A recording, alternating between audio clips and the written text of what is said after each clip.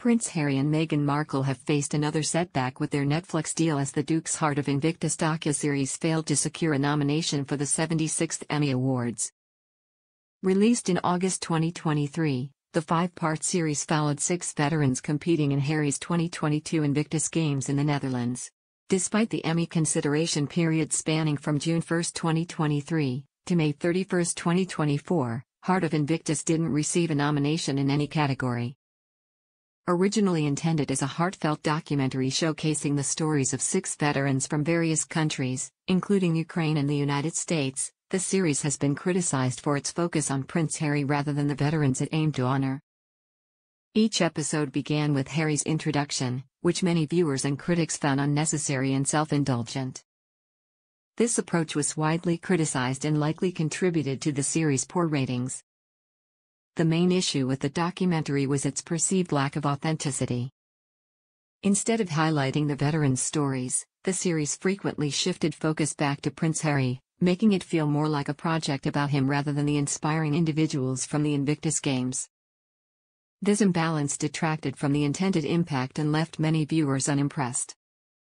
Adding to the disappointment, Harry's previous project with Meghan Markle, Harry and Meghan, also failed to receive any Emmy nominations.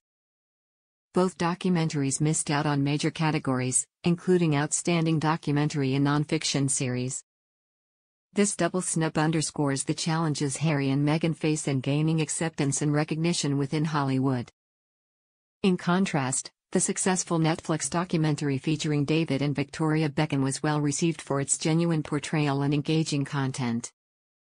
Comparisons between the Beckham documentary and Harry's projects highlight the criticism that Harry's documentaries faced for perceived lack of truthfulness and overemphasis on his personal narrative. One particularly puzzling moment in Heart of Invictus featured Harry walking through a forest, a segment that seemed out of place and added little substance to the documentary.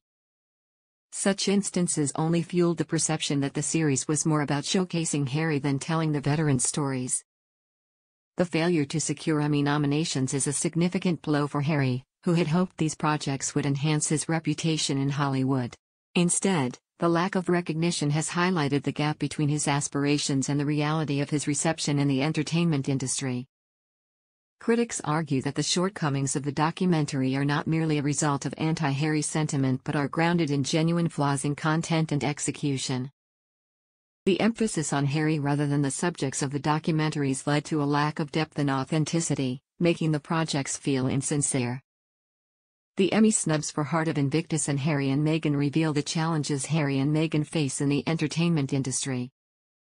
Their projects have been criticized for being self-focused and lacking genuine substance, resulting in poor reception and low ratings.